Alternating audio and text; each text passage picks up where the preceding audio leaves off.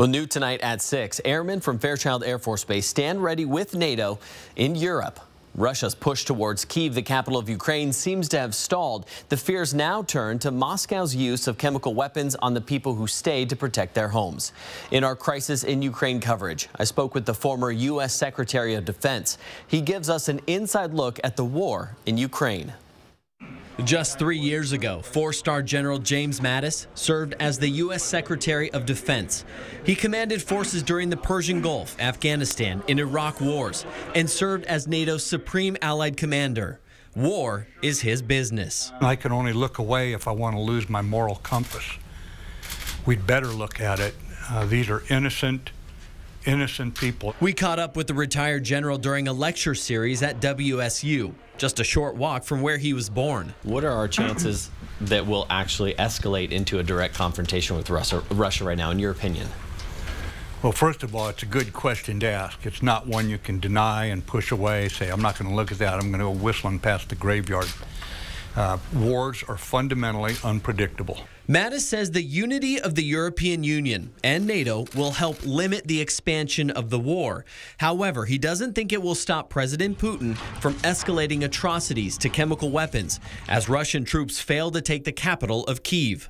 The idea that he wouldn't use them, I think, would be naive. In 2014, Russia invaded the Crimean Peninsula, right as the European Union opened its doors to Ukraine. Mattis says as more countries moved towards Western philosophy, Putin became more aggressive. You can look at economic triggers, I think, more than a lot of people have right now. With Germany stopping the opening of Nord Stream 2, the major gas pipeline from Russia to Germany, Russia is feeling the pressure even more. But so is Germany, as it and much of Eastern Europe relies heavily on Russian energy. Putin has upended the security architecture with the biggest war in Europe since World War II. He does think there is a way out of this war.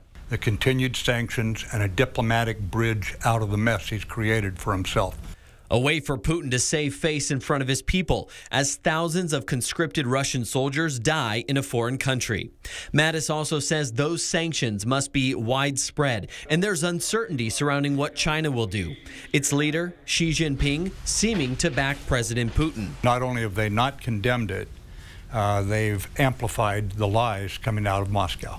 For now, the four-star general believes the United States is hitting on all cylinders, and U.S. troops are right where they need to be. In light of the unity of NATO, they have probably never been in a stronger position where every ally is standing with them. And I would add that this is what Americans of every generation have done. They've stood up for freedom. They've stood up to say no further. And just a little background, General Mattis was born in Pullman at the University Hospital at WSU. He went to Central Washington University for 3 years.